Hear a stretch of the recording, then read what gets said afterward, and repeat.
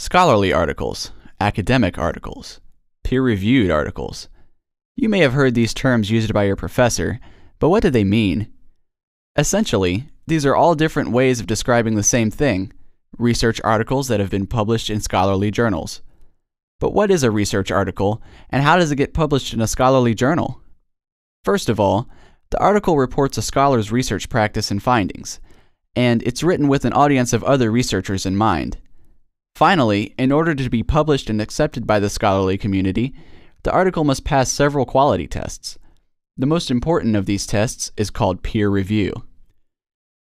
We can get a better understanding of the role of peer review if we look at the academic publishing process as a whole. Let's imagine a researcher who wants to share a discovery with the academic community.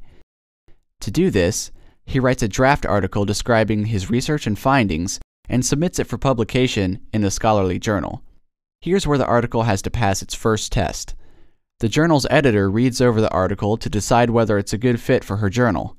If it is, she sends copies of the article to a group of experts to evaluate the article's quality in a process called peer review.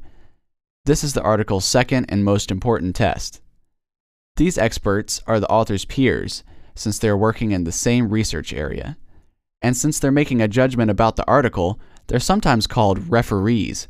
So peer-reviewed articles are sometimes called refereed articles.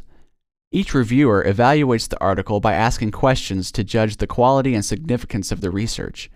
Questions like, what is this research about? Is it interesting? Is it important? Is the methodology sound? Are the conclusions logical?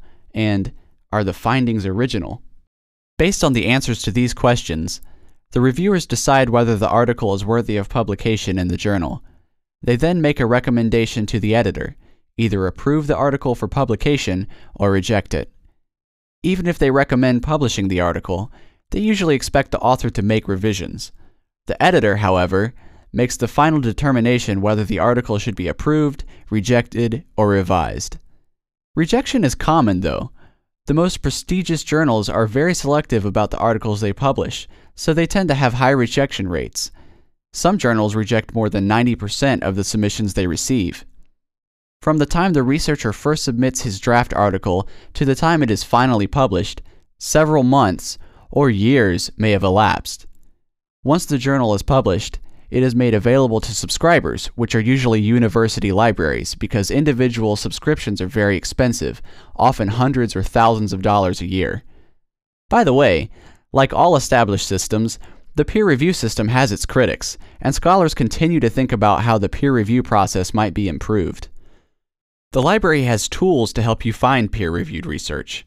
If you want to know more about the peer review process or need help finding peer-reviewed articles, ask a librarian for help.